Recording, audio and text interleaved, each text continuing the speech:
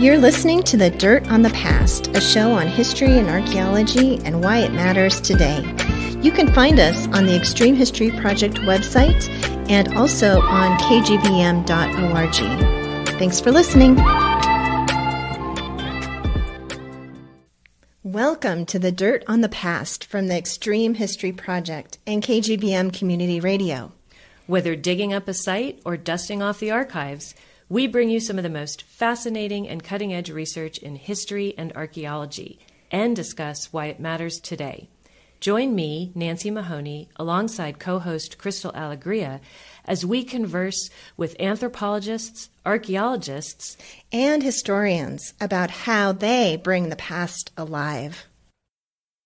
Welcome to this week's edition of the show. I'm Nancy. And I'm Crystal. And we're the co-hosts of The Dirt on the Past. This week, we are at the Extreme History headquarters, speaking via Zoom with author and columnist for the Houston Chronicle, Chris Tomlinson, about his newest book, Forget the Alamo, The Rise and Fall of an American Myth.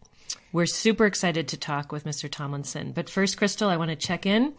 How was your week? It's getting close to Christmas. I know we're heading into the holidays, and we've had a lot of holiday events here at the Extreme History Project. We had an open house this weekend, which was wonderful. Great to see a lot of people come in and say hello.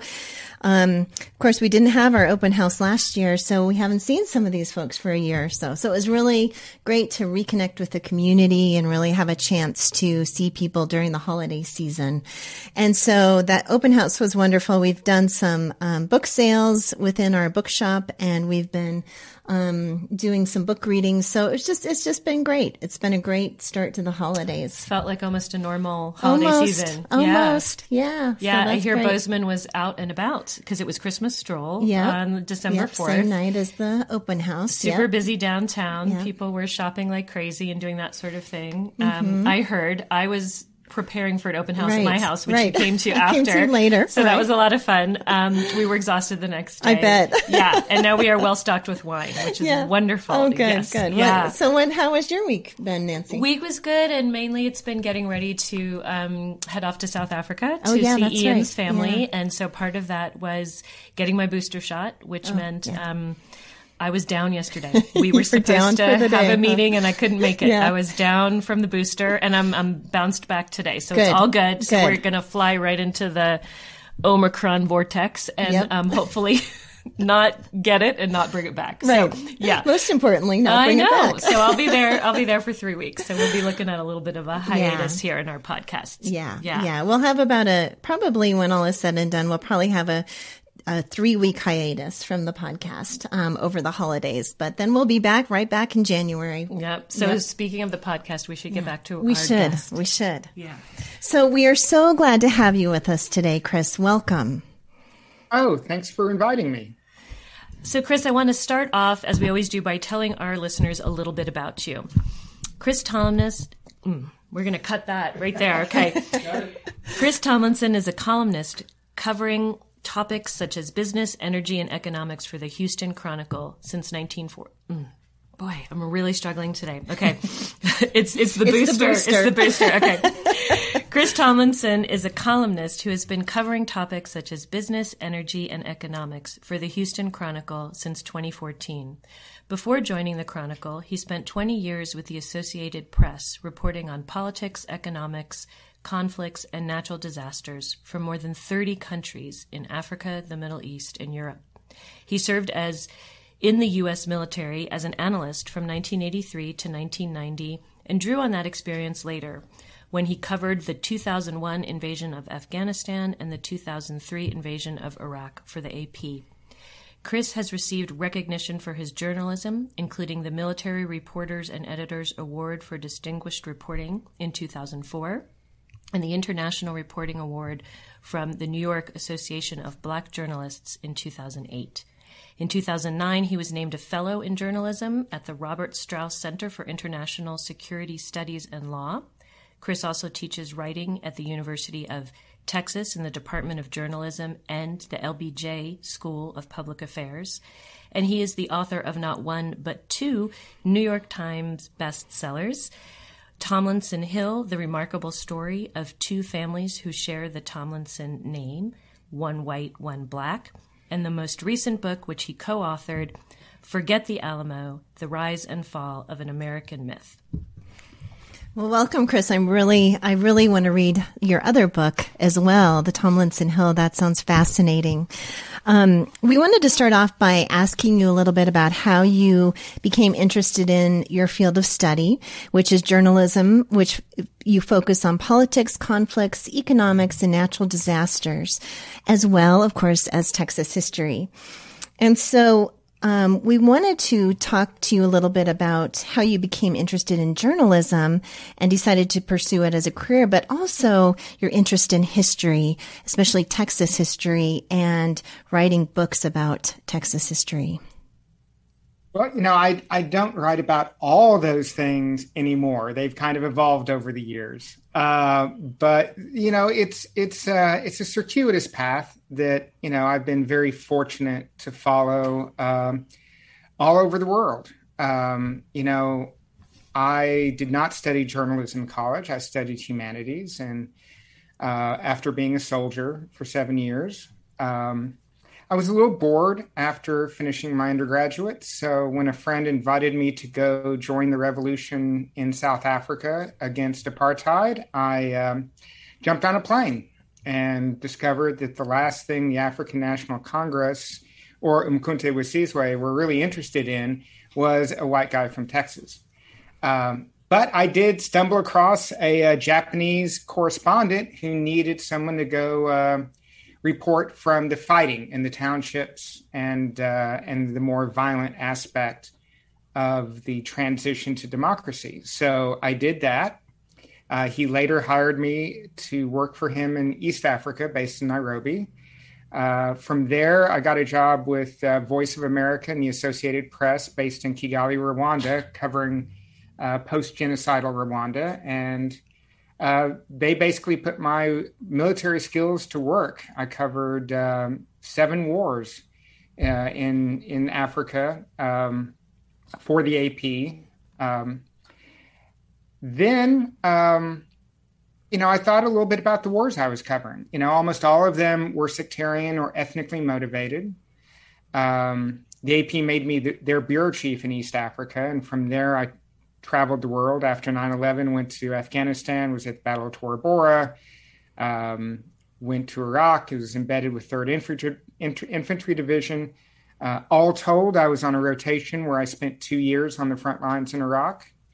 And I noticed this commonality, this sense of sectarian hatred or ethnic hatred. And it made me think about my own family's history. My family immigrated from Alabama to Texas in 1849 with 200 slaves and set up a series of cotton plantations along the Brazos River. And I thought about how the United States has never confronted its sectarian warfare, its ethnic cleansing that's taken place, its oppression of people of color. And so that led to my first book, Tomlinson Hill, where I confronted my family's history of slaveholding and traced the stories of the white Tomlinsons and the black Tomlinsons from slave days to the present day. Mm-hmm. My contemporary is now retired NFL running back LaDainian Tomlinson, who is far more famous and wealthy than any of the white Tomlinsons ever were. Right. And that, of course, led me to think about the Hispanic side of Texas history, and I ended up at the gates of the Alamo. Wow.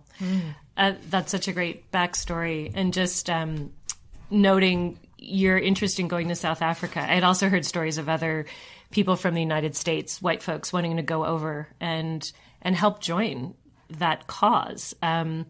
And so interestingly, what was going on in the United States and what had been going on during the civil rights, so many other countries were using that against us in the messaging, following the Cold War. But to have people go over and then you find you don't really have a place there. It's wonderful that you were able to find journalism. My husband, being from there, grew up so sheltered that he ended up leaving South Africa rather than be forced to patrol the townships and get involved in that, which is you had to do mandatory service. So he ended up coming to America.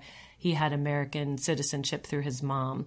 But it is a very interesting thing because he tells me America seems like a far more racist country than South Africa. And that used to seem unbelievable to me when he first said it. And I don't think so anymore. So I'm just interested in, your what you've seen in the world, and then how you turn your eyes back on, our own country and how we think about it. So when I don't know if I was driving or if I was at the house, but I remember catching a bit of an interview that you must have done with someone on NPR, because I almost always have that on. And that was when I first heard you speaking about the book, Forget the Alamo. And that was back in July. And I was really blown away when you said that the cause of the war essentially was slavery and that slave economy. And it was just one of those things where I started to think, well, what do I really know about the Alamo? I've never studied it, but I've obviously absorbed a lot of whatever mythology is out there. And I know very little, but I definitely had more of the Santa Anna, the evil dictator coming to oppress, the people in Texas idea in my head. So you, along with your co-authors, Bryan, Burrough, and Jason Stanford, argue that the Anglo settlers, who are called the Texians, really considered slaves to be an essential part of their livelihood. And when some were allowed in to help settle, because there was this incredible difficulty in settling that area because there were so many Native American tribes there and different raids going on, that their livelihood centered on a lot of these cotton plantations. So in 1836, Texas, that territory, was still a part of Mexico. They didn't win their independence from Spain until 1821. So they're government of Mexico now. And the Mexican government outlawed slaveholding and maybe didn't enforce it so well up there in Texas. But that was not a story that I had ever heard, or that so many of us have ever learned about the Alamo. Crystal, you were saying the same when we talked earlier. And we had really heard that violent oppressor Santa Anna marching into Texas and slaughtering the brave Texans who fought against incredible odds down to the last man and never surrendered, ultimately to help Sam Houston triumph over Santa Anna in the end. So it turns out that actually there's been several historians that have documented the role of Anglo dependency on the slave economy in Texas history. And the Alamo was not necessarily such a key battle or much of a heroic stand in the end. One of those books is one that you all heavily cite by Andrew Torgett, who in 2015 published Seeds of Empire, Cotton Slavery, and the Transformation of the Texas Borderlands. And that sounds like a book I would have been assigned when I was working on my American Studies degree. And so your co-authors cite him heavily in those early chapters, and he must tell an amazing story, but ultimately he's a historian, and I think that book is probably something a lot of other historians read. So the data is there, and among historians, it seems like there's little disagreement regarding those facts and the role that slavery played. So I want to ask you, after that very long-winded intro, why you all decided to write this book, which is not a standard history and would probably fit more comfortably within American studies. Who is the book written for? And what audience were you imagining when you all sat down to write this? We're journalists. We write for a general audience. We wanted to entertain people, and educate them at the same time. I would hasten to say that, anything that happened before 2007 in the book, we rely on professional historians or firsthand primary sources for our citations. We don't claim to be breaking any new ground here. In fact, I write about business and economics now because, covering conflict, I learned that business and economics, that drives everything. Everything comes from that. We can talk about the atavistic hatred between the Hutu and Tutsi in Rwanda, but that's not really what caused the genocide. It was about money. It was about control of the government enterprises. It was about control of the economy and the banks and the government. It all comes down to cash in the end. And that's what Torget points out with his book, is that rather than recite the mythology that has grown up to justify white supremacy in Texas and the ethnic cleansing of Mexican Americans, Torget actually looks at the balance sheets. He looks at the ledgers. He looks at why people were coming and what they were doing when they got here. And the only reason why Anglos from the United States were coming to Texas was to grow cotton, was to farm land that was rich, had never been farmed before, and offered the opportunity to make millions of dollars off of cotton. This was particularly important when you consider the recession that was going on in the southern United States and the fact that, the land there was over-farmed. I mean, my family gave up its land in Alabama because they had pretty much made it, infertile from growing too much cotton on it. So, that's, none of this is new. It's just not really known by the public. That's what I felt when I first opened the book, and maybe you did too, Crystal, but the voice in which you write in, it's definitely not, this academic voice. It's so easily accessible. And it almost sounded to me like you were talking to other Texans primarily, or just anyone who's interested. No, actually, Bryan, I wrote a newspaper column about how the fight for the Alamo had more to do with slavery than liberty, and Bryan had never heard that before. And it was only after I explained to him how this has been known for 20 years that he said, hey, there's a book here. Yeah. There's a general audience book. Yes. And, we looked back at Duel of Eagles, which came out in 1986, which covers much of the same ground, not the economics as much, but, the deflation of the myths of Travis, Crockett, and Bowie. In book publishing, there's a cycle, and it's been 30 years since someone wrote a book did a takedown of the Alamo. So it just seemed to Penguin that the time was right. These books always sell well. People love reading these stories. Mm-hmm. And we had the benefit of having the current controversy around the Alamo today, which is what to do with it. We're going to remodel it. We're going to renovate the plaza. But what story are we going to tell when that renovation is done? But we wrote for a global audience. We were writing for anyone who had ever heard the story of the Alamo and wanted to know the truth, or wanted to get angry about someone destroying their myth. We've sold large numbers of books to both audiences. Right.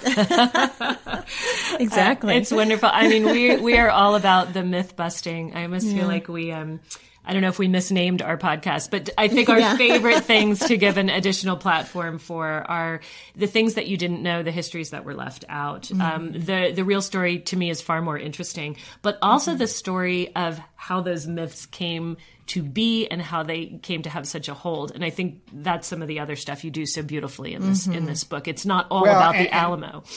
And that's what I think gets missed in a lot of these interviews, because readers come away thinking, or listeners come away thinking, that the book is only about the battle. Right. No.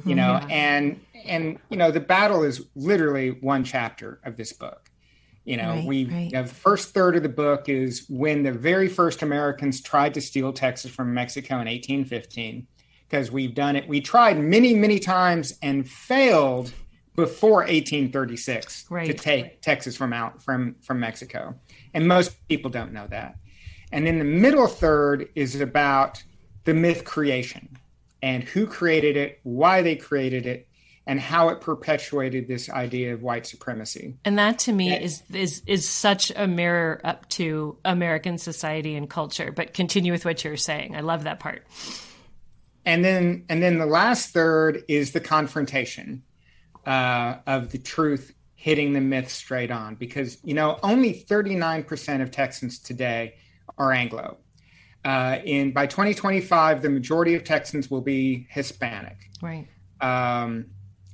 We cannot tell white supremacist, anti-Hispanic myths any longer in this state. And that's the conflict we're running into. And it's a political one, particularly, since we have been labeled critical race theory. The lieutenant governor called us the 1619 Project of Texas, to which I replied, no, sir, we're not worthy of that comparison, because we're not that good. We're a bunch of smartasses that decided to tell the truth in a funny way. Right. And let people know that, we've got to resolve this central question is what do we do with these old myths, and what do we do with our history, and are we going to tell the true story? Yeah, just a quick note. When I went to Country Bookshelf to buy a hard copy of your book, because as much as I think I'll read something digitally, I really have to have the hard copy. Yeah. And 1619 Project and your book were both right next to each other on the shelf. Yeah, just so take it and run with it, man. Yeah. It's good. I think in your afterword, you call this a history of the history. And I love that, a historiography of this thing that we all know, and we all know very little. A lot of people know very little about the Alamo. And so I loved your broad sweep. You start with the Alamo, but then you really go on till present and really speak to what has happened since then. And I love that. I also think the introduction is an amazing hook, and I don't know if that was a combination of all of you. But if you have Phil Collins and Ozzy Osbourne and all of these crazy things happening in the very beginning that bring us totally current, even to the murder of George Floyd, right away you want to know how's this book going? And this is not just a book about the Alamo. This is a book about a lot more. So my first inkling that there was much more to the story of the Alamo happened fairly recently to me. Again, in graduate school, I was assigned the book Comanche Empire. And I don't know if that book is at all familiar to you. I cannot pronounce the name of the author.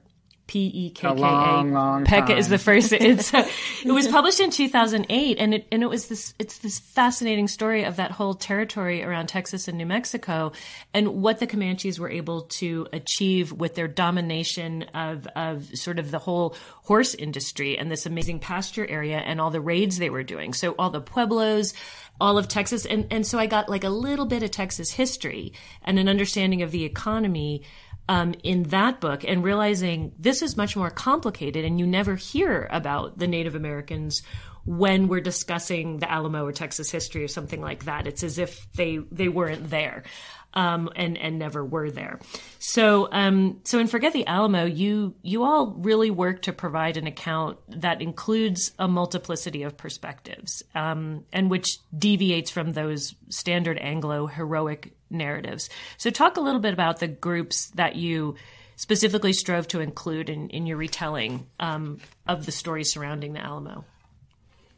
Well, I think, you have to begin with the Tejanos, the people of Spanish and mixed ethnic origins who were living in Texas. There were only a few thousand of them in a couple of settlements because, as you said, the Comanche were just, they really dominated Texas. And you were sitting ducks, huh? If you were farmers. I mean, were they farmers? Were they Pueblo-like? What were they at this point? They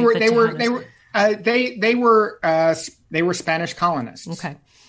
They were trying to farm. They were trying to ranch. There was a military, that's what the Alamo is. It's a Spanish friars mission established in 1719.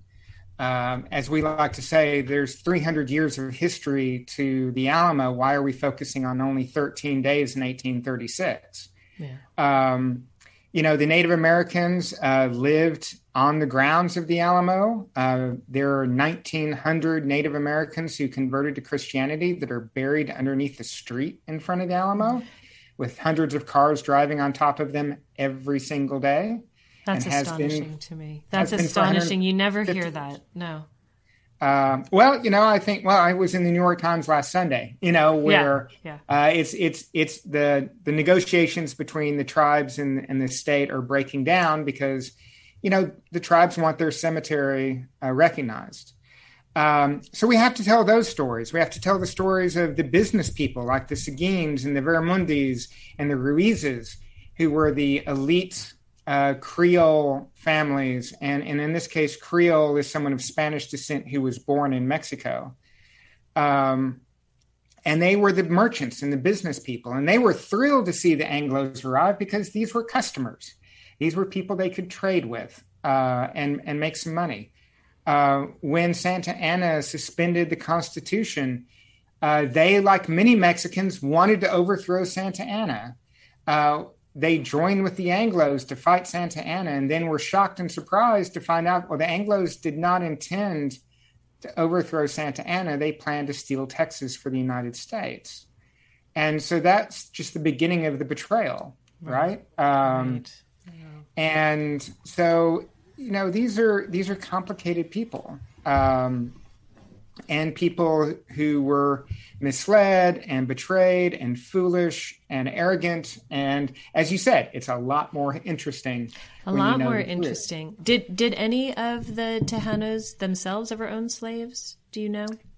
They the Seguins had one slave as a house servant, but it was not. They didn't need. They didn't need people to work the fields because they didn't do row crops, and they didn't do row crops on a scale where you would need enslaved labor like you do for cotton. Okay. They were primarily just doing subsistence vegetables and beef. Right. So they wouldn't have been motivated to kind of fight to uphold that institution necessarily. No, and people like to point out that there was a peonage system in Mexico that was cruel and not good. Being a peon was not that much better than being a slave, but it had a significant difference. And most people don't understand that, Mexico had a black president in the 1820s, Guerrero. Right. Who, after throwing off the Spanish yoke and driving out the Spanish, and by the way, the Anglos made their deal with the Spaniards, not with the Mexicans. Right. So the Spaniards hadn't outlawed slavery. The Spaniards were all about slavery. Okay. They were trading in slaves. Pro-slave. Which is why the Anglos were so comfortable coming to Mexico, was because they knew that the Spanish colonial rulers allowed slavery. Then the Mexican Revolution takes place, and they want an egalitarian government. They want a democracy. They want egalitarianism, and so they begin the process of outlawing slavery. And again, this is something that can't really be explained in a 5-minute soundbite, right. But the regulations around slavery and who controlled it, who authorized it, how long it would be allowed, when it would be phased out. This was the constant debate between the Anglos in Texas and the government in Mexico City. Right. For 15 years, this was the only thorn in the side of the Anglos, was that the Mexican government kept saying, okay, all right, you can keep your slaves a little longer, but you've got to free them, and their children have to be born free, or they're completely made illegal. But if you want to set up an indentured servitude system, you can do that. I mean, it was this constant political battle. They were giving, the Mexican government was really giving the Anglos a lot of leeway in that time frame, and really saying, they really met them and negotiated and gave them a lot. They didn't really even enforce a lot of right. Well, in the summer of 1835, Stephen F. Austin welcomed Santa Anna to Texas, and they held a feast in his honor. And Stephen F. Austin said, Santa Anna understands us. He understands our problems. He's not going to tax us anymore. He's going to order the troops to stop enforcing the laws on white people. He's our hero. He's what's going to save us. Mm-hmm. And then, William Barrett Travis goes out and kills a couple of Mexican soldiers. And when Santa Anna sends soldiers to arrest Travis, that's it. Mm-hmm. The whites won't give him up. And Santa Anna's like, okay, no, you've gone a step too far here. Right. And that's when Santa Anna becomes the bloody dictator. Mm-hmm. Right. He wasn't the bloody dictator up until the point that he wanted to arrest a white man for murder. Mm-hmm. Mm-hmm. Boy, history could have gone so differently, if not for Travis, who sounds himself like a scoundrel. Yeah. I just want to quick before we move on, the peonage system that you were talking about, where people point to that as being not a good system.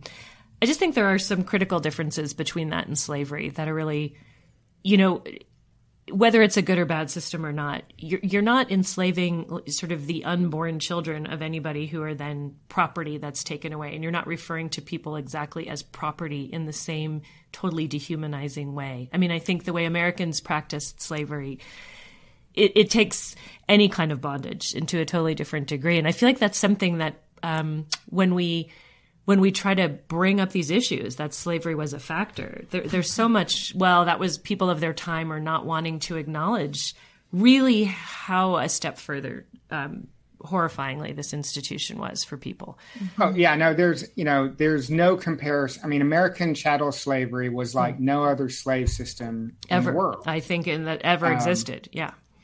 And, when Texas did win its independence, it was the only national constitution in the history of the world to lock in the chattel slavery system, where you were automatically, if you had black skin, you were automatically born into slavery, and you could not live as a free black person in the state of Texas ever. Yeah. I mean, it was the most extreme slave nation in the history of the world, and that's also something we don't learn in seventh grade history. Exactly. We like to see ourselves as the heroes, but I think we have to know. I mean, it's not to say America hasn't done amazing things, but good God, we need to tell the truth as well. And I think that's what you do so well, and kind of alluding back to Nancy talking about the forward to your book and, bringing up kind of with that hook of Phil Collins. And I just wanted to kind of elaborate that on that a little bit. Kind of the relationship between Phil Collins and the history of the Alamo. Who would have ever thought? But Phil Collins has an obsession with the Alamo and has collected Alamo-related artifacts for years and years and years, and has one of the largest, you say in your book, collections of Alamo artifacts, which is just so strange and weird to me. But and then not only Phil Collins, but you mentioned that there's a relationship between the Alamo and Ozzy Osbourne, because one day in a drunken stupor, he wandered into the Alamo and urinated on one of the walls. So, these little fun facts. In a gown, too. I think he was dressed as it. Yeah. Yeah, he took one of Sharon's. Oh, I'll let you tell the story. You tell the story. Yeah, no, Sharon had known that Ozzy was on a bender, and so she stole all of his clothes so that he wouldn't leave the hotel room. And so Ozzy just said, "I'll show you," and put on one of her ball gowns, and then wanders out into the Alamo Plaza and urinates on the side of one of the structures at the Alamo. Wow. Not the chapel itself, but it was definitely an Alamo. He had structure. The decency to avoid the chapel. And it was he got arrested and he was banned from the city. Wow. He ended up making a donation years later, and they let him come back and do a concert. And in his book, he says, and this is one of my favorite stories, is that he's signing autographs as he's leaving the venue, and two of the Hispanic teenagers, ask him, "Did you really pee on the Alamo?" And he goes, "Well, yeah, I kind of did. I'm kind of, and he's acting all ashamed. And these two Mexican teenagers go, "Yeah, we work at a restaurant near there, and we piss on it every night on our way home." Oh, that's awesome. And wow. And that is and that's a big part of our book, is explaining how, the Alamo is a symbol of white oppression for many, many, many Hispanic Texans, particularly those who grew up in San Antonio and grew up in Texas. Yeah. We interviewed so many people who said to us, I always thought of myself as an American until 7th grade. And then the history teacher at the front of the class said that my ancestors killed Davy Crockett. And from that point forward, all my white friends treated me different. Yeah, I mean, that's just astonishing. I mean, you can see how to see that over and over happen in your classroom as a teacher must just be startling too. Well, we did interview one teacher who said that he does not take his students to the Alamo anymore. Wow. Because he can't do it in good conscience. So there was just, I mean, when I was a little kid, I remember one of the things that white guys would do is whenever they saw a Hispanic friend or colleague or acquaintance, they'd punch him in the arm and say, remember the Alamo. Oh my gosh. It was just this joke that never got old if you were white. A white guy. Wow. And, to hear, someone like Andres Tijerina, PhD, historian, professor, one of the top experts on Texas history, talk about how his teacher insisted on calling him Andy, and never stopped talking about how Andy's ancestors killed Davy Crockett. Unbelievable. Wow. And that's the thing that I loved about this book is it really brings it to the present and shows how this history affects people today. And it is affecting people today as your stories relate. And so that's a really important part of it. And so this Alamo, this myth, that you talk a lot about how these myths got started and why they've really become so cherished, even in the face of these contradictory facts. And I just wanted you to kind of talk a little bit more about that as well. Sure. I mean, almost everything you think you know about the Alamo is a lie, except for the names of the people involved. They did not choose to fight. They were surrounded by the Mexican army and were unable to escape.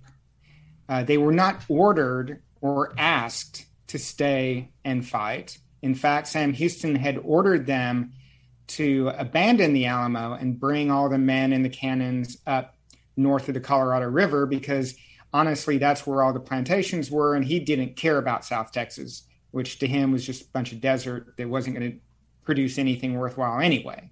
He probably would have given up that part of Texas to Mexico if he could have cut a deal. Interesting. There was no independence. Texas did not declare independence until halfway through the siege. So the people who were fighting inside the Alamo did not know they were fighting for independence. We also know that Travis tried to surrender on the very first day the Mexican army showed up. And he tried again the night before the attack because, he knew it was an indefensible position and that he was hoping that he would be allowed to march his men out of the Alamo and rejoin Houston's forces. But Santa Anna insisted on an unconditional surrender, which could have resulted in the execution of all the men for piracy, for land piracy. So Travis did not surrender. We also know they didn't fight to the death. At least half made a run for it when the battle began, and they were chased down in the open fields by Mexican cavalry. So this idea that somehow they made a conscious decision to stand and fight for Texas independence, to slow down the advancing Mexican army in a rearguard effort like the Spartans did at Thermopylae. Right. None of that is true. It's, if you take that away and you realize the battle lasted 45 minutes. Wow. The Mexican army had surrounded the Alamo for 13 days and shot cannon at the walls, but the actual battle lasted 45 minutes. And the Mexican officers who in their reporting at the contemporaneous reporting of the fight saw it as an insignificant battle. Right. They just had them surrounded. And so Sam Houston knew that they were surrounded and they were there. And did he just decide it wasn't worth trying to engage and send people there to help? Well, Sam was drunk most of the time. Oh, okay. And he considered Travis a competitor for power. Gotcha. They both wanted to be president of the new Republic of Texas. Okay. Houston thought that Travis was exaggerating, that he thought, he read these flowery, amazing, over-the-top letters and thought, oh, he's just campaigning. This is and Houston's like, I ordered him to leave. I don't have enough men to send down there, which is true. He didn't. Mm-hmm. But when word came that everyone was dead, including Travis, whose letters had made him famous all across the United States, Houston needed to have an explanation for why he let Travis die. Mm. And so within 72 hours, the Anglo newspaper, the Texas Telegraph, the propaganda mouthpiece for the revolution, was making the comparison to the Spartans at Thermopylae, saying that they had sacrificed themselves so that others may live, and calling on good white men from all over the United States to come join the fight against the mongrel hordes that are killing white people in Texas. And that's really what the newspaper story said. That's it. That's the birth of it. I mean, it's like Custer out here with Little Bighorn. I mean, I feel like for us, that's our version. I mean, every time when I was reading this, I kept thinking of George Custer, and because he had aspirations for the presidency, as did Travis, and so I feel like these characters are very similar in a lot of ways, and of course their egos got them into this, and quickly got them out through death, and then someone else had to come up with an explanation that preserved their heroism. Exactly. So, we're going to take a quick station break and then continue with some questions. You're listening to The Dirt on the Past with co-hosts Crystal Alegria and Nancy Mahoney on KGVM Bozeman or wherever you find your podcasts. We're speaking today with author Chris Tomlinson about his book, Forget the Alamo, The Rise and Fall of an American Myth, co-authored with Bryan Burrough and Jason Stanford. So, Chris, one of the most disturbing parts of your book for me was when you talk about the Texas legislature and that the fact that Texas history is taught in both 4th grade and 7th grade. And when students learn, they are required to learn a Anglo heroic perspective on the Alamo and that part of Texas history, including William Travis, James. I always want to say Bowie, but you all say Bowie. Yeah, is it Bowie? Yeah. Okay, James Bowie and Davy Crockett. Tell us a little bit about what is the legislature's role in this? How are they able to do this? Especially given that Texas right now, I think, is qualified as a minority-majority state. And what do you see as the harm in this constant retelling? We talked a little bit before of this heroic narrative, which you say going forward probably won't be tenable when we have even greater disparities between how many whites versus minorities there are in the, whites will be the minority in the future. They are right now. Yeah. I think Texas is a majority-minority state. Has been for a while, and those numbers are growing every year. Our elected officials, though, remain 80% Anglo, 70% male, and every statewide office has been held by a conservative Republican since 1998.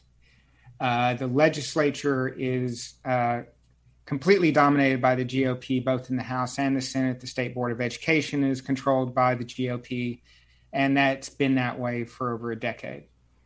And they are, and let's talk about what we think history is for. Why do we learn it? Right. Yeah. Right. And so the conservatives who control the legislature and the Board of Education believe that the purpose of history is to inculcate in our children Texas values and Texas pride.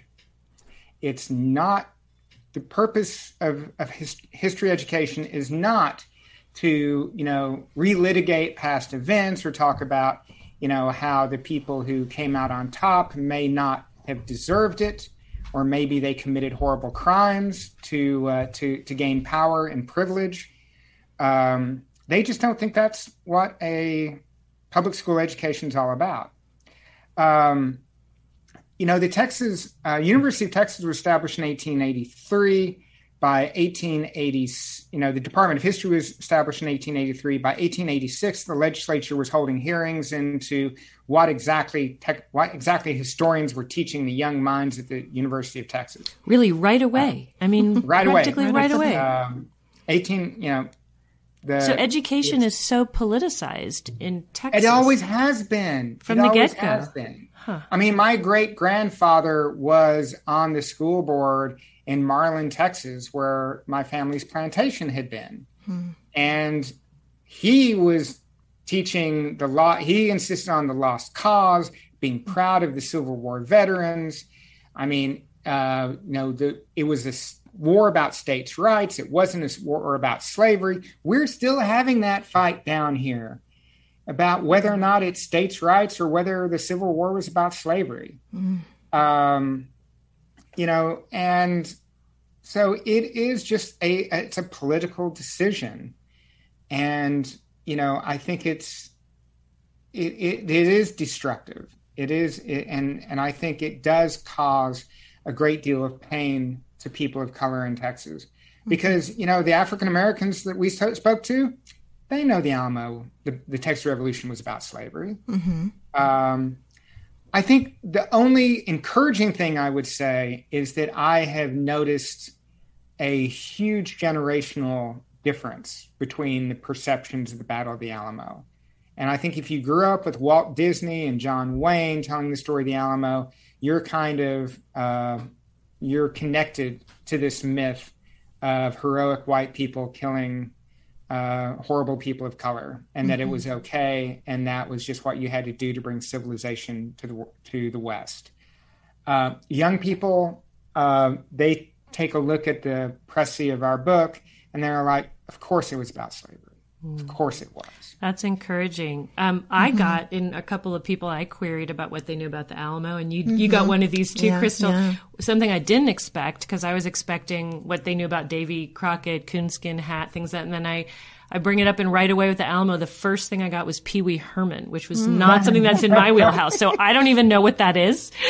I do this a lot in my archaeology classes when I ask students about what they know about Atlantis, when I'm doing myth busting there, and they would talk about some Disney movie that was in the gap between I grew up and when my kids were watching the movies. I missed that one. So there's one of those. But so do you know anything about Pee Wee Herman and the Alamo? Oh, we Pee Wee Herman got cut from the book, and it will probably, because we wrote the book a third too long. We had to cut it by a third.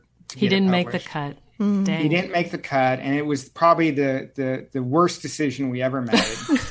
Well, there is a generational thing there, clearly. Because, Pee Wee's big adventure is that someone steals his bicycle, and and someone tells him that his bicycle is in the basement of the Alamo.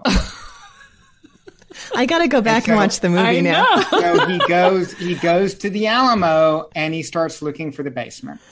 Wow. And it's hilarious. I'm a big Pee Wee Herman fan. Yeah. We didn't quite realize what a touchstone that was. Yeah. Well, it otherwise sure we is. wouldn't have cut it from the book. But I think it's telling us something about, where people are getting certain information, what sticks in their head. Because I'm just so fascinated about how these myths come to be, and then how they mutate over time, but then how they stick. And if you're not somebody who grew up in Texas and gets that history, all you know of the Alamo might be Pee Wee Herman's bicycle. I know. Which is also and for the record, the Alamo does not have a basement. It does not have.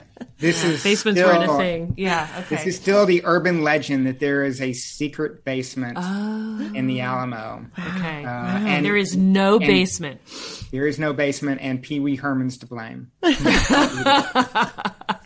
That's great. Well, I want to come back and get a little more serious again, but you really, and kind of come back to what you were saying before we got onto the Pee Wee Herman tangent, but you really discuss in the book how racism and bigotry are at the root of not only the myth surrounding the Alamo narrative, but really the entire founding of Texas and even really the United States, the founding of the United States. And we see this in the early histories of Texas and the dedication of historical markers.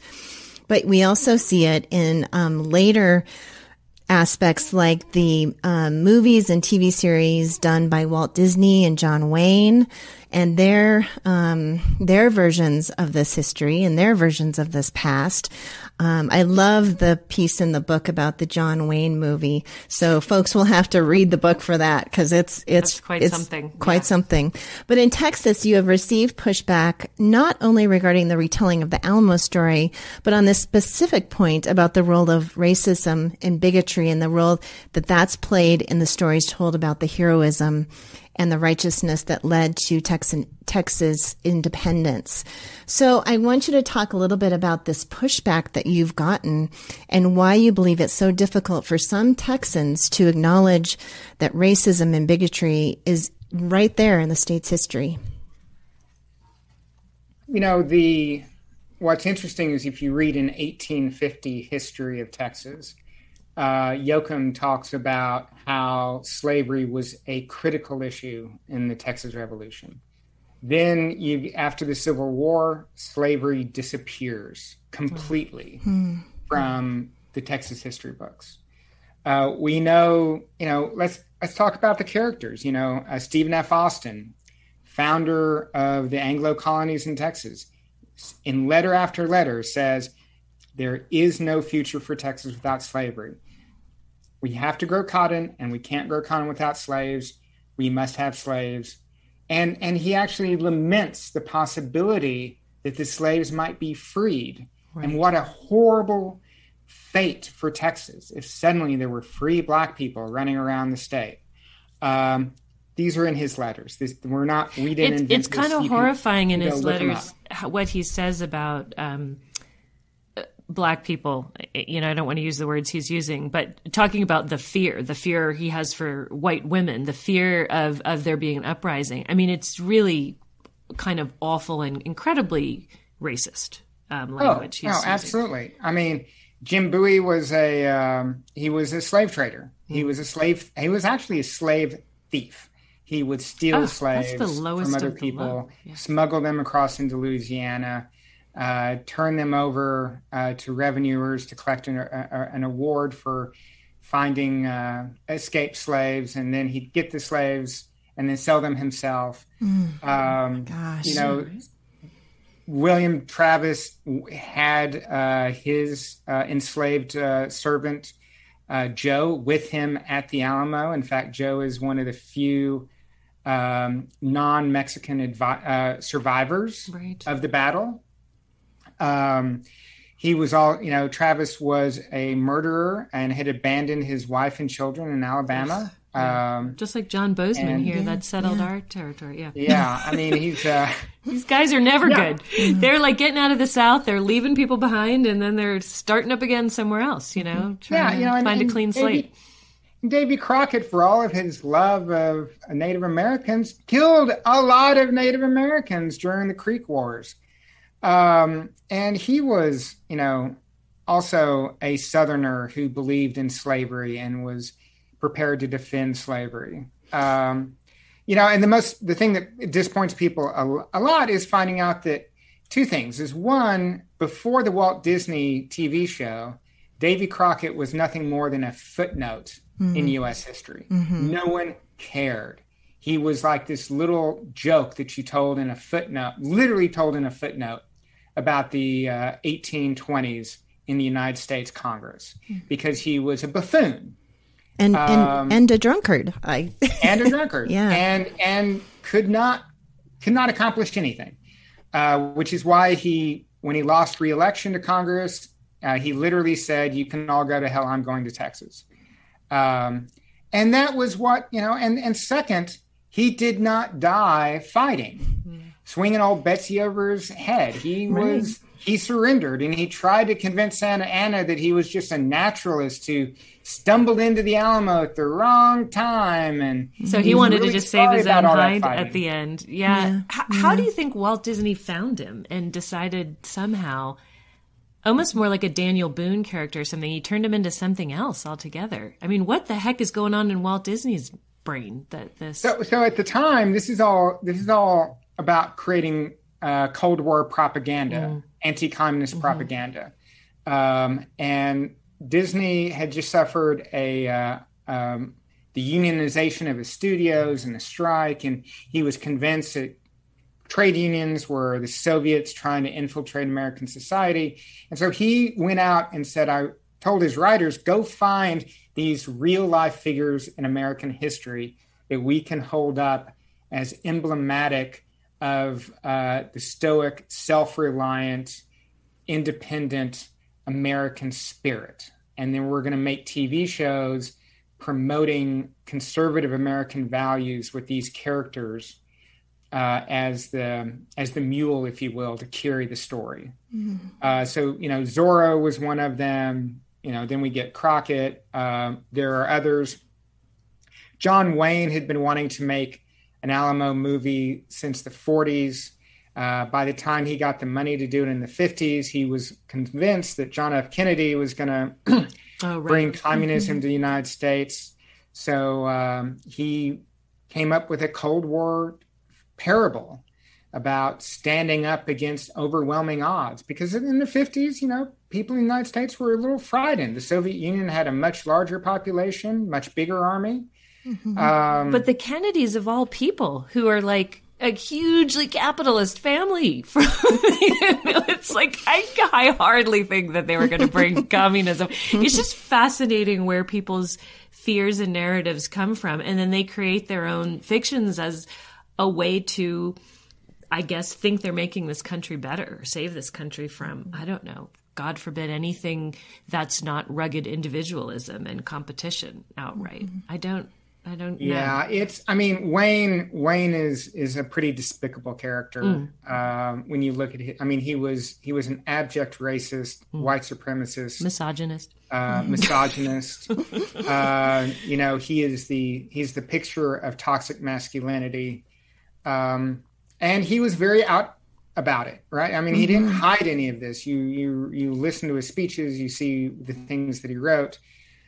He liked Mexican culture, but in a very condescending way, as you can see by the way he treats them in the movie, The Alamo. So it's this is something I think people don't quite appreciate, is that The Alamo is really the product of conservative political parables that were not part of the national, let alone global, knowledge before Disney and Wayne. And then once Disney and Wayne are using them, the conservatives and the right wing have used them as symbols ever since. One of the very first Tea Party rallies in 2010 was held in front of the Alamo. Wow. And Rick Perry, our governor down here, was one of the leaders and one of the very first people to kind of set out this Tea Party idea. So it's, and it continues to be. We continue to see armed militias, full battle rattle helmets, flak jackets, assault rifles, capture the plaza, about at least once a month to show that they're willing to die in defense of the Alamo. Should leftists and or historians try to tell the truth about it. So that brings up a point that you have had some backlash from this book as well, and so and even more recently you've had some You've had a lot of pushback on this, so maybe talk about what that is. And the kinds of pushback you received. Yeah, sure. Well, one of the things that we discovered in our investigation was that the Phil Collins collection, some of the very key items in it appear to be inauthentic. Mm-hmm. Oh, do and they ever? From what you guys, yeah, at the very least, they are not properly authenticated.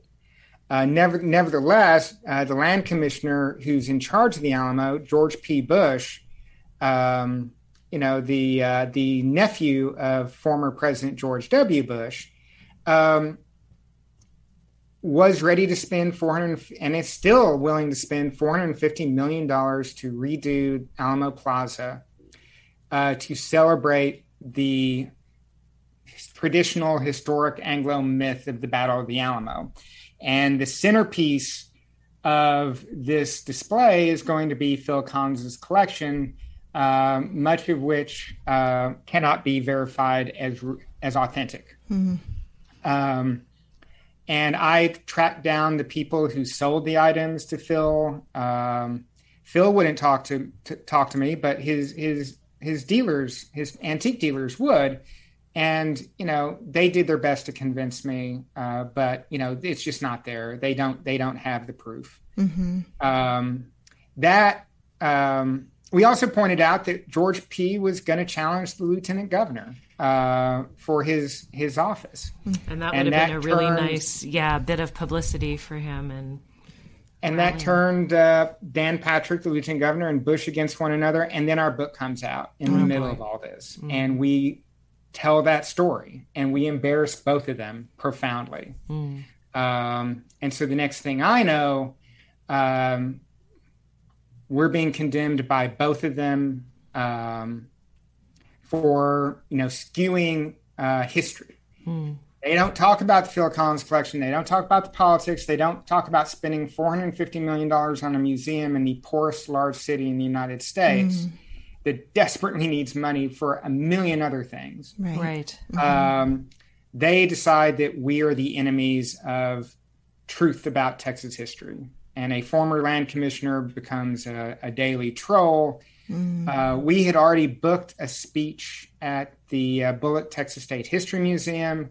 2 hours before we're supposed to go on, Dan Patrick cancels us, says that he's not going to allow us to speak at a state history institution. We have not, the University of Texas at Austin has told professors there not to invite us to campus. Wow. We've appeared at other state universities, Texas State, we've appeared, University of Houston, we've done lots of other places. Okay. But, the new president of University of Texas at Austin, is working very hard to make Dan Patrick happy so he keeps his job.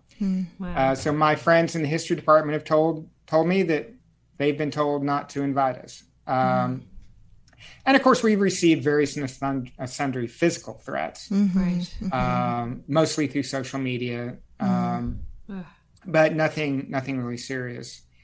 Dan Patrick tried to organize a show trial where he handpicked some operatives to put our book on trial, and he summoned us to appear before his tribunal, and we said, no, this is America.